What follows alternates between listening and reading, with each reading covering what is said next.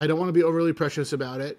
I think that the line, of course, is being like, all right, but I still want to be good, and I still want to be like thoughtful, and I still want to bring something of value into the world because as we see on YouTube, things are being taken over by AI and other things where it's like it's disposable content created by mostly machines or by, like we said,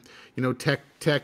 or whatever, people doing hacks, trying to hack a system, stealing other people's content and whatever, just to like use it as an ATM machine. And we're not. That's not who we are, But being able to create freely to every day to like, I'm going to work on this one idea. I mean, I found myself feeling joy yesterday for the first time, where I'd made this piece about Grandpa that was meaningful to me, that I'd had a chance to sort of repurpose this piece of writing I had used for the Bourbon Library podcast in the early days, and make this video from it that felt sort of documentary-ish and vloggy kind of.